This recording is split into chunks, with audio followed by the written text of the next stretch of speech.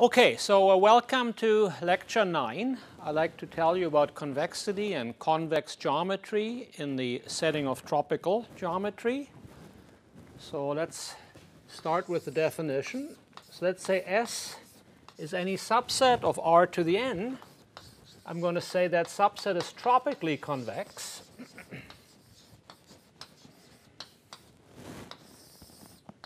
If the following holds: if x and y are elements in this set, and a and b are any real numbers, then this implies that the corresponding tropical linear combination ax plus by is also in the set.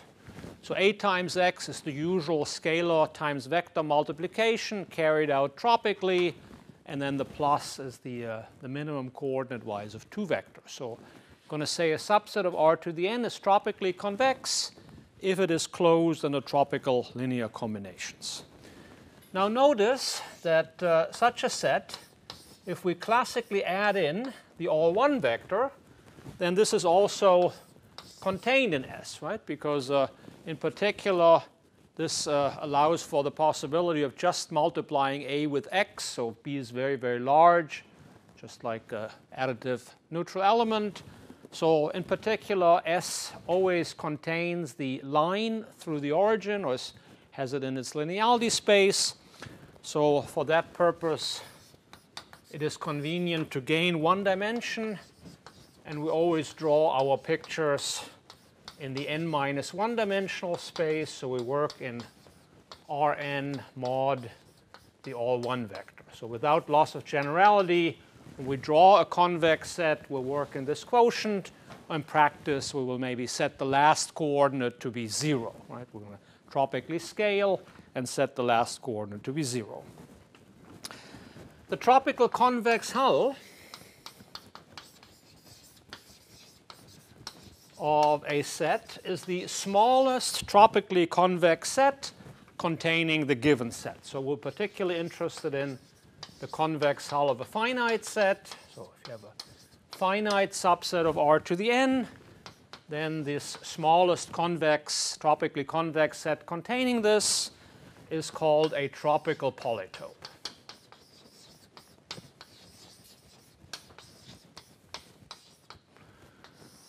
Another way to say this, the tropical polytope is a semi-module, a sub-semi-module, finally generated sub-semi-module of R to the n with respect to the tropical operation. So let's use the notation T-conv for the convex hull, tropical convex hull of R vectors V1 up to VR.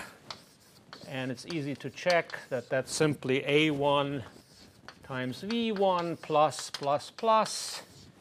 AR times VR, where the multipliers are arbitrary real numbers, A1 up to AR. And just to drive the point home, we always regard this in the n-1 dimensional space R1 modulo scaling. Okay? So this is a tropical polytope, the tropical convex hull in this n space, or in this n-1 space, of R given points. Now equivalently, this is the image of an R by n matrix. Right? So it's the usual image under right multiplication of an R by n matrix in the sense of linear algebra, arithmetic carried out tropically. So one place where this arises is in the spectral theory. Right? So if we look at the eigenspace of a square matrix, so if we have an n by n matrix, then you can find this discussion in section 5.1. There's also a section in Introduction, Invitation to Nonlinear Algebra. There's a basic theorem that says every n by n matrix has precisely one eigenvalue. Every n by n matrix has precisely one eigenvalue tropically. So there is a corresponding eigenspace, and this eigenspace is a tropical polytope. And there is a simple algorithm for computing a representation as a convex polytope. Let's look at an example. So this is figure 521 from the book. So here both n and r are 3. So this would be, we call a tropical triangle, right? So we plot 3 points with their homogeneous coordinates in the plane. And we do this in yellow. So the picture that you see looks roughly like this. So there are 3 points, this point, that point, and that point. So here the point is 0, 0, 1. The last point is 0, 2, 0. I guess here my convention is I homogenize the first coordinate to be 0. So in the book, this is 2, 1, 0, which is really the same as 0, minus 1, minus 2 if I tropically multiply by negative 2. So then this is the, whoops. Yeah, so this is the point 0, 1 in the plane. This is the point 2, 0. And this is the point negative 1, negative 2. Now the convex hull between these 2 points is this segment. These 2 points is this bend segment and down there. And then if I continue taking convex hulls, it also fills out this triangle. Right? So this is a typical picture of a tropical triangle in the plane. So this picture is in R2, which is R3 mod R1, with the normalization that the first coordinate is always 0. Okay, so that's how you draw a triangle in the plane. You can start by taking line segments, right? So if you have 2 points in the plane, they span a unique line, and then there's an obvious line segment between them on that line. First theorem is 523, which says that intersections, so this has several statements, some easy, some less easy, intersections of tropically convex sets are also convex. It's relatively straightforward from the definition. So you intersect convex sets, you get convex sets. Coordinate projections preserve convexity. So if you project from n-dimensional space onto a subspace by just dropping some of the coordinates, this preserves tropical convexity, but general linear projections do not, right? Because that would be a multiplicative operation. So coordinate projections preserve convexity, but classical linear maps in this setting will not preserve convexity because they would be the tropicalization of a monomial map, a toric map, which also classically doesn't preserve convexity. Some classical hyperplanes, root hyperplanes, are convex. So the classical hyperplane of the form xi minus xj is some fixed constant k. Such hyperplanes are tropically convex. So by this I mean you fix a real number k, and you look at all the n vectors x such that xi minus xj is equal to k. So xi minus xj, the roots of type an minus 1. So these very particular classical hyperplanes tend to be tropically convex. Other classical hyperplanes are not. And last fact, so tropically convex sets are contractible as a topological space. So that's again a reasonable condition, right? Convex sets should be topologically trivial. And you can see this space, right? This comes with a natural subdivision. There's one triangle. There's 6 edges, one-dimensional cells. And then there are 6 zero-dimensional cells. So if I stick a little additional vertex here, this is a polyhedral complex with F vector 6, 6, 1. And the support is a contractible set. It has trivial topology, but it's not equidimensional. You can see some top-dimensional cells are 2-dimensional, and some of them are 1-dimensional. Now, when people see this for the first time, they're a little bit confused, right? Because why is this called a convex set? You might wonder if it's the image of a matrix, shouldn't it be a linear space, right? So when you see this for the first time, why are these called convex sets? Well, images of matrices here are not, under linear maps, are not linear spaces. Linear spaces are more subtle. Linear spaces we discussed last week. And they're quite subtle. They require quite a bit of practice to compute linear spaces. So these things are called polytopes. And let me give you one motivation why they are called polytopes. This is remark 524. Well, because they're images of classical polytopes under tropicalization, right? Tropicalized linear spaces are precisely the images of classical linear spaces under the valuation map. Tropical linear spaces are almost that. They look like tropicalized linear spaces. So they are a shadow of classical linear spaces. But tropical polytopes really mirror classical polytopes. So let's pick the field of real Puiseux series, where the generator is called epsilon. So these are Puiseux series with real coefficients and the generator epsilon. So these are formal power series in one unknown, transcendental unknown epsilon with rational exponents and a mild condition on those rational numbers. So this is not an algebraically closed field. It's a real closed field, but it's an ordered field, right? So you can order this if you think about epsilon as a small positive quantity, very small positive quantity, as you do in calculus, then this is an ordered field, and with this ordered structure is a real closed field. So it has index 2 in its algebraic closure, which is the familiar Puiseux series. So over this ordered field, we can speak about classical convex polytopes.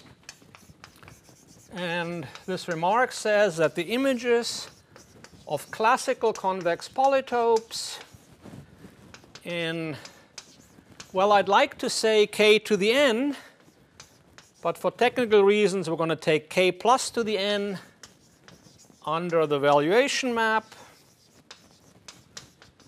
coordinate-wise valuation map, are tropical polytopes,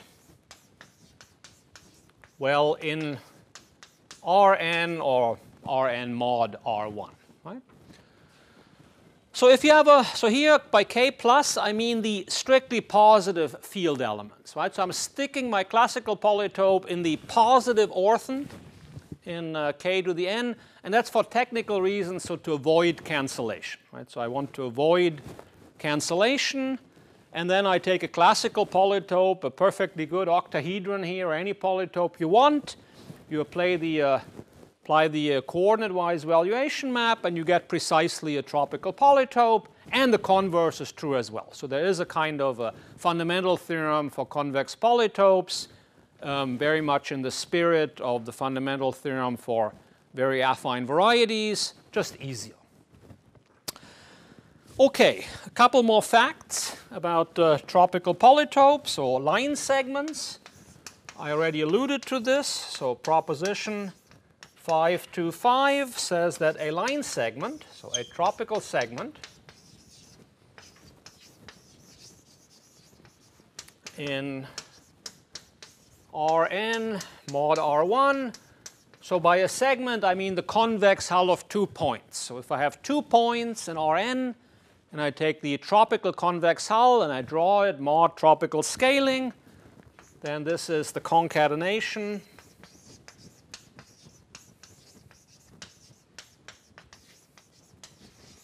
of at most n minus 1 ordinary line segments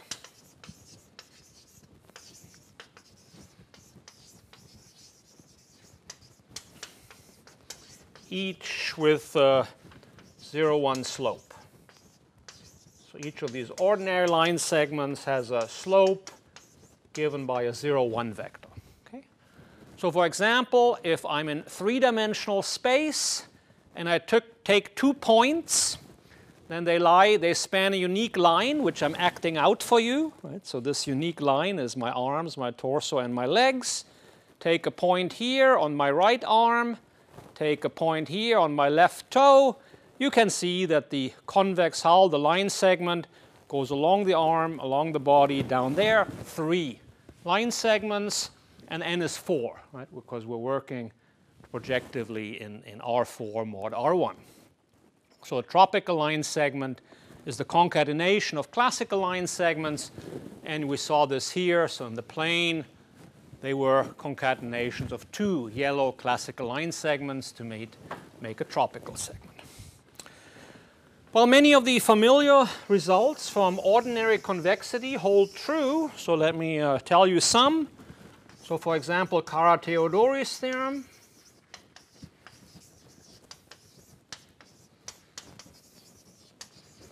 Kara-Theodory's theorem holds. This is a proposition 527. So Kara-Theodory says the following: if you are in some space and you have many points, and you have another point in the convex hull of those many points, then it's already in the convex hull of few points. So if you have a point cloud on the plane, and you have a point in the convex hull, then it's already in the convex hull of 3 of them. Or if you have 100 points in 3 space, they make a polytope, pick a point inside, then you can find 4 out of the 100 points that have this extra point in the convex hull. That's called Kara-Theodory's theorem, and that theorem holds here true as well, or verbatim. Linear spaces are convex, unsurprisingly. So tropical linear spaces, they are convex. They are tropically convex. That's proposition 528, as they should, right? The linear space should be convex. And in fact, it's quite advantageous to think about a tropical linear space as a polytope. To make this literally true, we have to work with the extended real numbers. We have to throw in plus infinity, the additively neutral element. And then with those plus infinities added in, you can take the co-circuits, place them at infinity, and then every tropical linear space is the convex hull of its co-circuits. So that is, in fact, how it's implemented in Polymake, and some of you saw that in Marta Panizut's presentation yesterday. So a tropical linear space is the convex hull of the co-circuits, and it's, of course, the solution of the circuit equation. So circuits cut out linear spaces, convex co-circuits generate them in the sense of convexity. What else is true? Farkas lemma holds.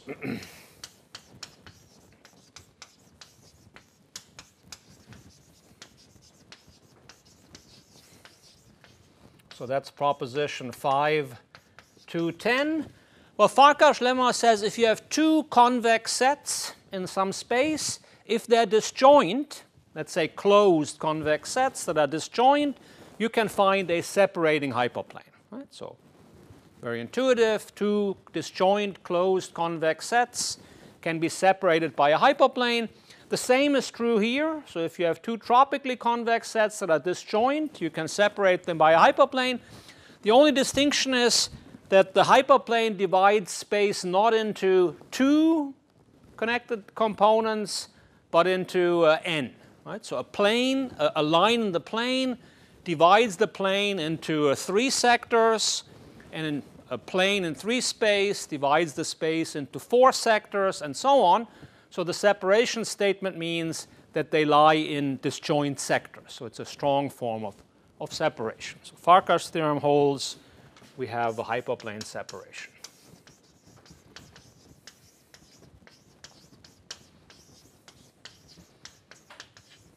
Where the role of the half spaces for ordinary hyperplanes is now played by the sectors, right? The n sectors that space is divided into by a hyperplane. Okay, it's very good to practice this. So exercise 3 is to compute the image of a matrix.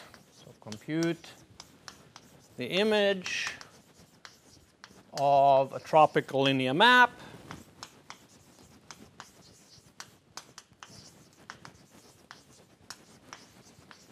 And compute means both compute and draw, right? So let's say we take the linear map from R3 to R3 given by some tropical 3 by 3 matrix. So for example, let's take 4, 4, 5, 1, 3, 2, and 1, 3, 4. So that's a typical matrix, right? So I'd like you to compute the image. So the image is the set of all tropical linear combinations of the columns, right? So it's the usual definition of image, except the operations are triple. So this is the convex hull, tropical convex hull of the 3 column vectors. Well, we draw this picture in the plane by working mod scaling, right? So it's really a linear map from this 2-dimensional space to this 2-dimensional space. And then it's the same. We might as well decide the last coordinate is normalized to 0. So we can scale the columns. So let's scale the first column by -2, -1. So we get 3, 0, 0. Here we get 1, 0, 0. And here we get 1, -2, 2. So these are the same column vectors here. And now you simply plot these 3 points into the plane in yellow, and you just draw the line segments and fill in the other pieces, and you'll get a tropical triangle. Okay, now a systematic way of producing tropical triangles and tropical convex sets more generally is the following construction that I'd like to explain to you. So here's a systematic way. Let me write C sub V for the subdivision of the ambient space. The ambient space is Rn mod R1. So the subdivision given by the max plus hyperplanes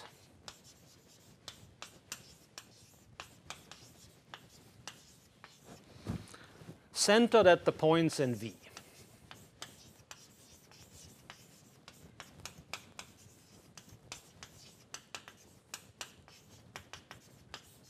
Okay, so V is a finite set in R to the n. The goal is to calculate the convex hull. Okay, so you have R points in R to the n.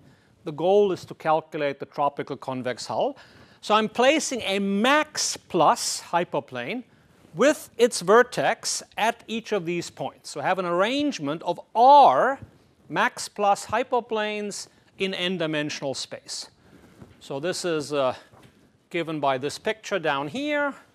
So for example, if I take a matrix like this, it might happen that the column vectors become this point, and that point. Okay?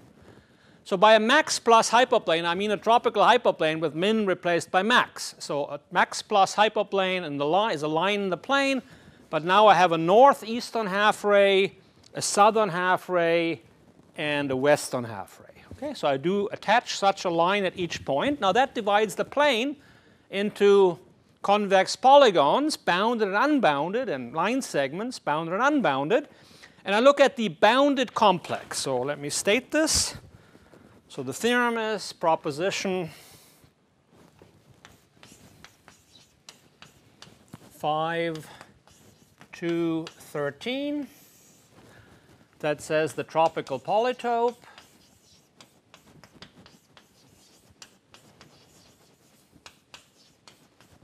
which is the tropical convex hull of this finite set V, is the union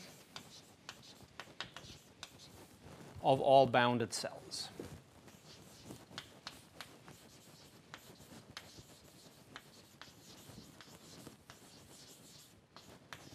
Of this subdivision, CV. Okay, so CV is the hyperplane arrangement defined by V in the max plus algebra. We draw this hyperplane arrangement and we focus on the bounded cells, right? So here in this picture, you can see there are 13 bounded cells, 6 zero-dimensional cells, 6 one-dimensional cells and 1 two-dimensional cell. Okay, so the bounded complex again has F vector 6, 6, 1. You can see that the 0 cells, the vertices, come in 2 flavors. There are the yellow vertices of the triangle, so these are the tropical vertices, and then in green there are 3 auxiliary nodes that just came from the construction. Right? So there are 6 nodes altogether, but the tropical vertices are the fat yellow points, and this is how you build the tropical triangle. Now what about these cells? Well, these cells, of course, will be polytopes, right? Because I take the bounded complex, each cell will be a classical convex polytope, such as this triangle, this line segment, or this yellow zero-dimensional polytope. These are classical polytopes. So what kind of polytopes are there? That's the content of lemma 5.2.15 that says the cells are so-called polytropes. So I'm inserting the letter R, so they're polytropes. And by a polytrope, I mean a convex classical polytope defined by inequalities of the form xi minus xj less or equal to Cij. So we already saw early on that this hyperplanes, these root hyperplanes, where were they? Over here, we saw early on that the hyperplanes defined by xi minus xj play a special role in tropical convexity, and indeed they do. So if you look at a convex polytope given by inequalities of this form, so I'm placing an upper bound on the difference between any 2 coordinates. Of course, this would be an unbounded polyhedron in R to the n, but since we're in R to the n mod R1, this will be a compact polytope. And these are called polytropes. In algebraic combinatorics, they're also known as alcoved polytopes. So they've been studied in many, many contexts of pure and applied math. But of course, in this lecture, we believe they are the same. There is no distinction between pure and applied math. So these are polytropes. So they are both classically convex and tropically convex. One more result is proposition 5.2.16.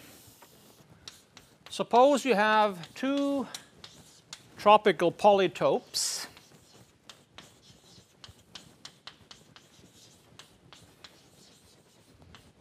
Suppose you have 2 tropical polytopes in the same ambient space, Rn mod R1. Then the intersection is also a tropical polytope. Okay. Now this is a slightly non-trivial statement, right? Because I've defined the tropical polytopes by a V representation. I told you a tropical polytope is the convex hull of the n R points in n space. I have not given you an H representation. Right? If I had argued that a tropical polytope can be described as an intersection of half spaces, then this would be a trivial statement. But if you only know your polytopes, as you do here, as the convex hull, then this is a bit of a non-trivial statement. You really have to work with the subdivision that comes from CV, and you have to sort of work your way piece by piece by each polytrope that participates in the subdivision of the polytope. Okay? Now, having said that, there is a H representation. You can represent tropical polytopes also as intersection of half spaces, except they're not half spaces. They're now sectors or unions of sectors. Right? So you have to actually use unions of sectors and then intersecting appropriately unions of sectors of hyperplanes. You can also represent tropical polytopes, and this gives you a more familiar form as an inequality representation. This, in fact, has been applied to great success in solving a long-standing important problem in running time of anterior point methods in the classical simplex algorithm, and this was accomplished by Gobert, Josvik, and others by tropicalizing linear programming. Indeed, by way of remark 524, you can take a classical linear programming problem, you phrase it over K by introducing a small epsilon into your linear programming formulation, and then you get for free a tropical linear program. That is to say, the problem of optimizing a tropical linear function over a tropical polytope. Now, we looked at tropical triangles, but it's good to go up a little bit. Let's also look at tropical quadrilaterals. So let's look at tropical quadrilaterals.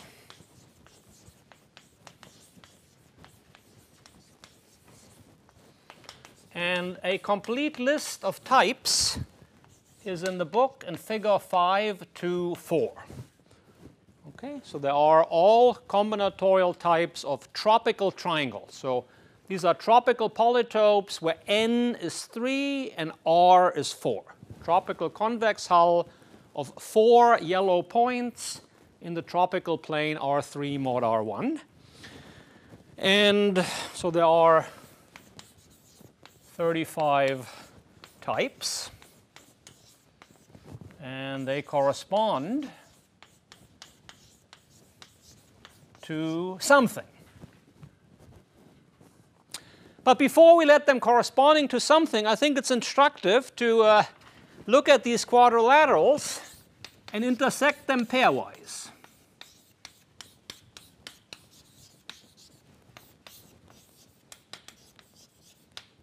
So a typical quadrilateral looks like this, right? So it's the convex hull of 1, 2, 3, 4 yellow thick points in the plane.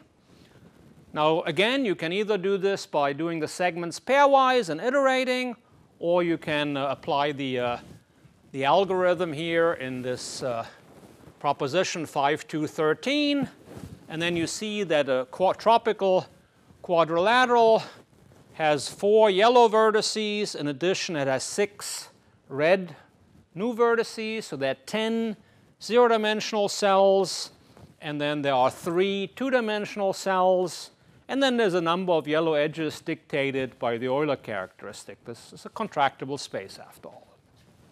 That's a corpus.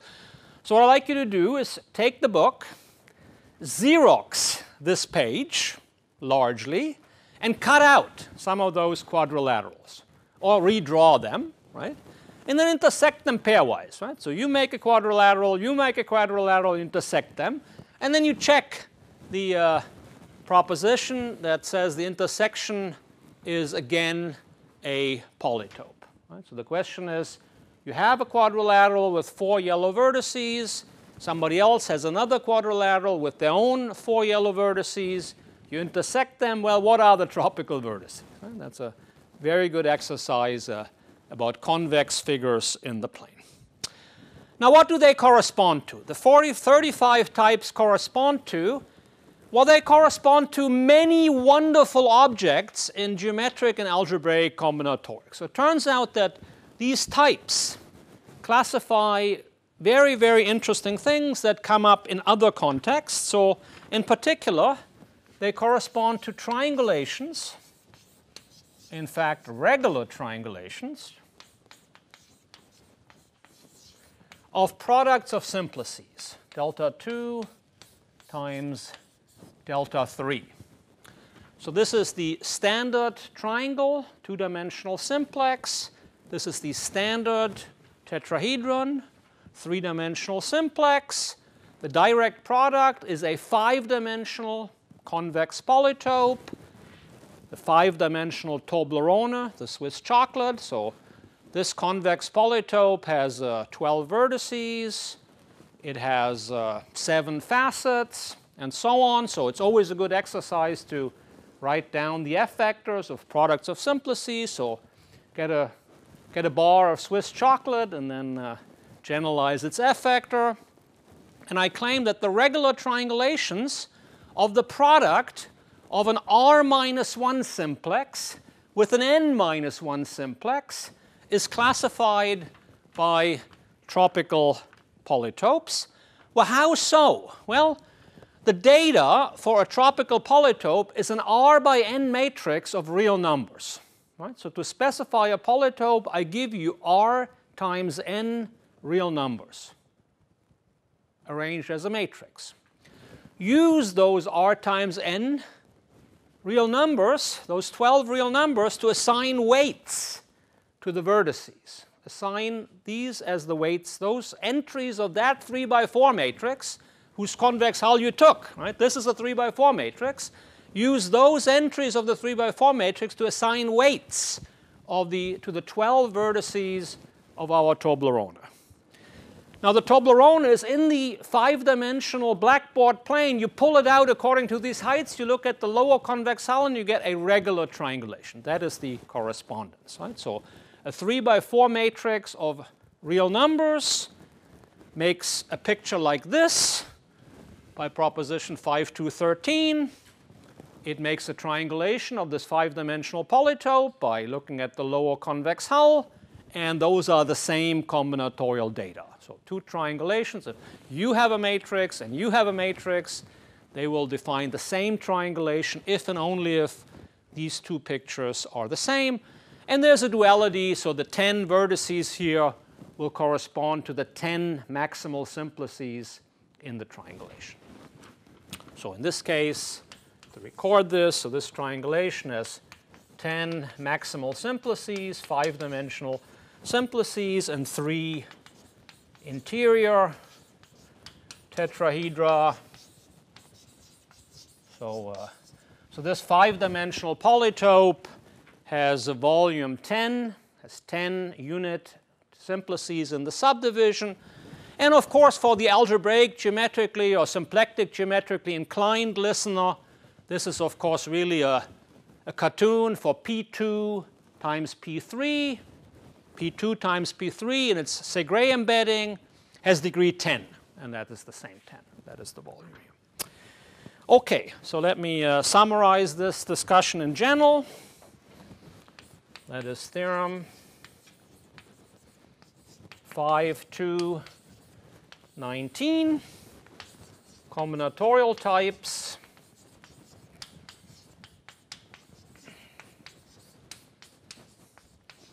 of complexes. This is the precise statement. So if you organize these complexes by combinatorial types that you get by taking R points in Rn mod R1 or in bijection in natural bijection with the regular triangulations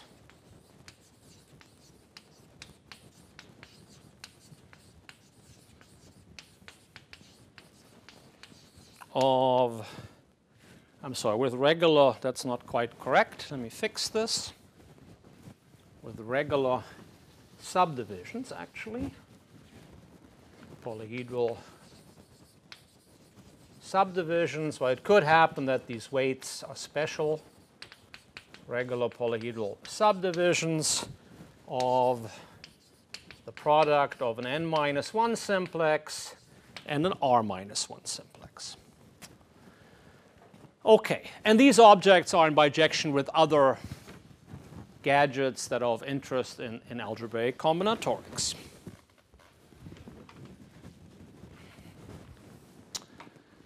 Now here's something interesting. There's something curious about this theorem, right? Here in this formulation as triangulations, I have a perfect symmetry in R and N. Right? This product of simplices, if I switch the role of R and N, I get the same object and the same triangulations or subdivisions. However, in this formulation, it looks like R and N play a non-symmetric role. So the next theorem is aimed to resolving this in a somewhat surprising way. So this is theorem 5.2.21 that says the row span of a matrix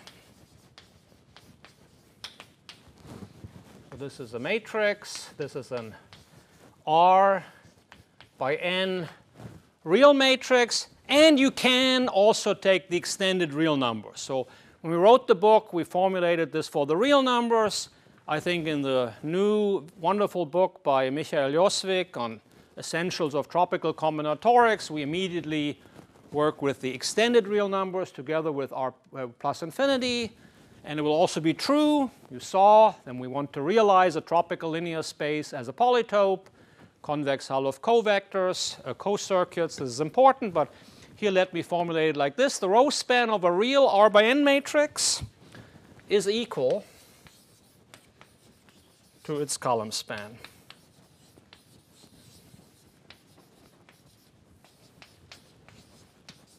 i.e., the tropical complex CV is isomorphic to the tropical complex of its transpose corresponding, and this is a affine linear, piecewise linear isomorphism as polyhedral complexes.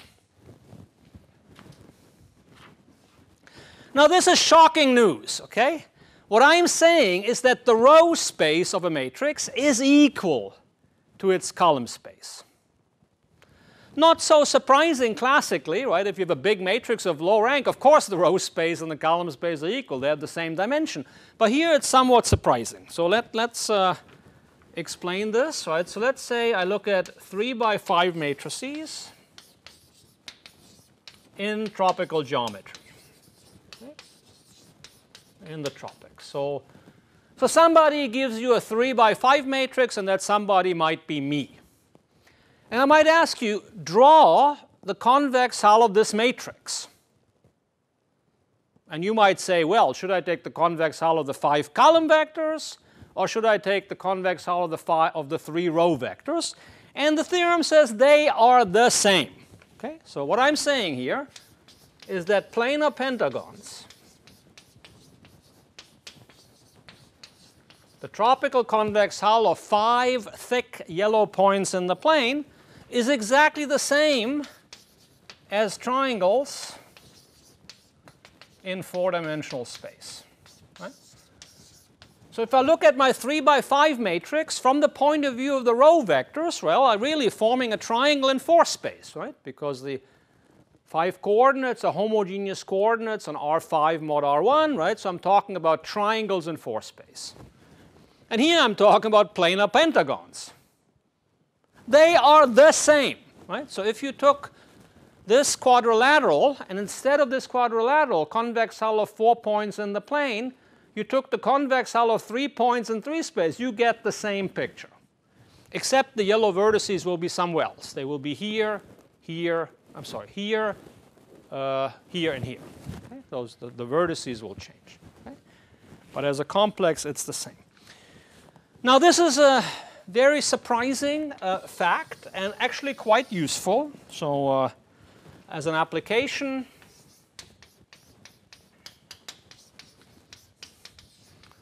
one application is tropical PCA. So principal component analysis is a fundamental technique in classical statistics. So in classical statistics, you have a point cloud, and you like to find a linear space of low dimension on which these points project in a graceful manner. That's called PCA, principal component analysis.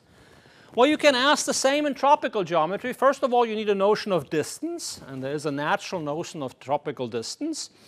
You need a notion of projection. And what do you project on? Well, you do not project onto a linear space, because linear spaces are quite complicated. You project onto images of matrices, that is to say tropical polytopes. So if you have a tropical point cloud, then you are seeking an appropriate small tropical convex polytope on which your points project nicely. And there it is very convenient to have these 2 interpretations available. You either work with many points in a low-dimensional space or with a few points in a high-dimensional space. And you can use this duality. This was used to quite successfully in this theory of tropical PCA in applications to phylogenetics. So data from molecular biology, work of Yoshida in particular, use this kind of duality.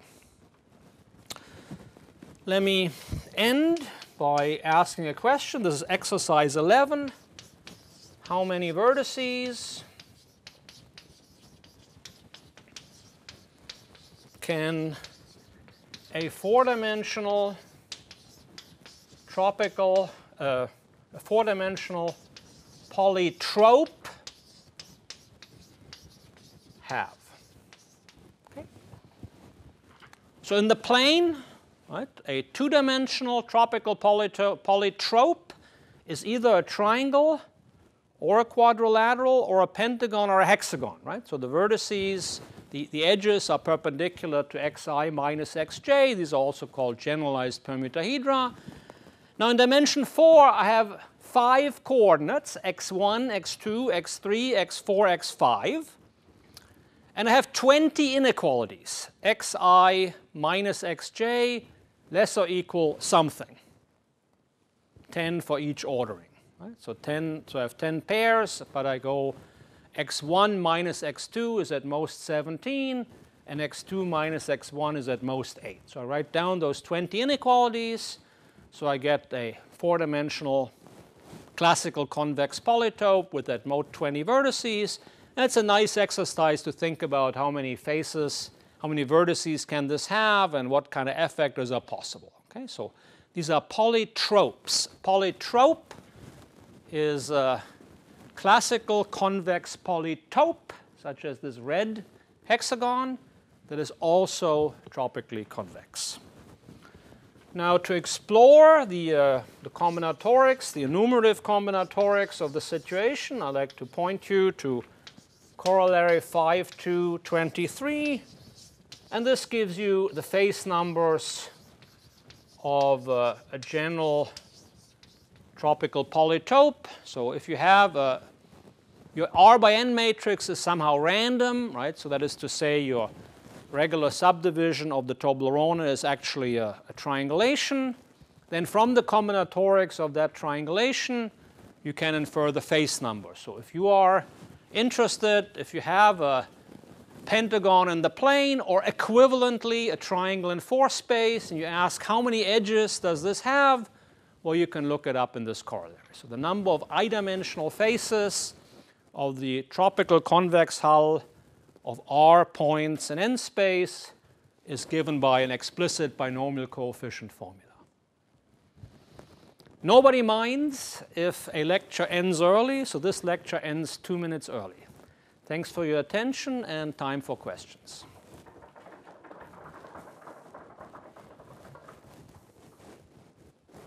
Yosha. Could you say more about this simplex algorithm that is then approximated by that? So the question is, can I say more about the simplex algorithm? Well, so here is a quadrilateral, right? And you can now look at let's say, a tropical linear function. So this is sort of represented by the line, right? So I'm moving the line in a certain direction, and I might be interested in optimizing this at this optimal vertex. So the go north problem is optimized there. And there is a tropical simplex algorithm. So there's a tropical simplex algorithm that goes along the edges. But the tropical simplex algorithm is the same as the tropical interior point method. So classically, the interior point method travels along a curve in the interior. But that curve, when formulated in the real Pursor series, this algebraic curve tropicalizes to this piece of a tropical algebraic curve. Okay? So tropicalization is a technique of taking the classical interior point method and moving it to the boundary so as to identify it with the classical simplex method. Okay? And again, I'm oversimplifying a little bit, but this has led to a very nice complexity lower bounds. Emra. So if R is very large, and I want to find basically the minimum number of rows that span the same polygon, the row reduction method. I see. That's a very good question. So the question is, if n is fixed and R is very large, can I throw out columns, right? How to remove redundant columns.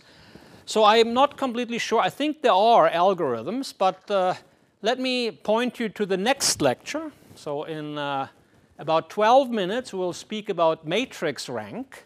And this question is intimately tied in with calculating the so-called Barvinock rank of your R by N matrix, right? So you're thinking about a 1,000 by 5 matrix, and maybe there's a low rank situation. And so the study of Barvinock rank is important for this. Anna Laura. There's a question in the chat box. For the figure of the 35 types of quadrilaterals, the points never line up diagonally. Why is that? They never lie diagonally? The points never line up diagonally. Why? I see. Well, these are the generic types. So the question was, why do the points, the points don't line up diagonally? I'm not completely sure what diagonally means, but maybe on a classical line. Now, in any case, this is a generic situation. So this is a situation that's supposed to correspond to a regular triangulation, and this is a generic behavior. So the 4 red points, in this sense, are in general position. But you could, of course, pick your points in special position, right? So you might pick a point here, 1, 2, 3, 4, and take the convex hull. Well, then they all lie on a line segment, right? So you could pick your points in special position, or you might pick this, and off a little bit, Then you get, some kind of diagram like this. So this is simply because we're only looking at general position configurations.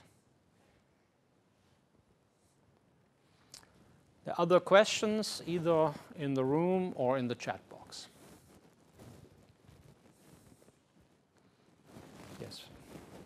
Do the special positions then correspond to subdivisions which are not triangulations? That's correct. So the question was, do special positions correspond to subdivisions that are not triangulations? This is correct. So these are triangulations. So these triangulations use 10 maximal simplices. The edges correspond to 4-dimensional cells. The polygons correspond to 3-dimensional cells that cut through the interior. But if we had such a situation here, there's only 4 maximal cells that are not simplices, and then 3 4-dimensional cells and no 3-dimensional cells. So it's a coarser subdivision of delta 2 times delta 3. And from an algorithmic point of view, it's really computing these regular triangulations is the way to go. I usually use Macaulay. So regular triangulations of a product of simplices are equivalent to initial monomial ideals of the ideal of 2 by 2 minors of an R by N matrix. So for me, this is really a product of a P2 times P2 in its Segre embedding in P11. So this is the prime ideal generated by the 2 by 2 minors of a 3 by 4 matrix of unknowns. And I usually go quickly into Macaulay 2 and calculate the initial ideal. That gives me the Stanley-Reisner representation of the triangulation. But this is only for those who really like commutative algebra. If you don't like commutative algebra, the safe route is to go into Polymake and calculate the regular triangulation.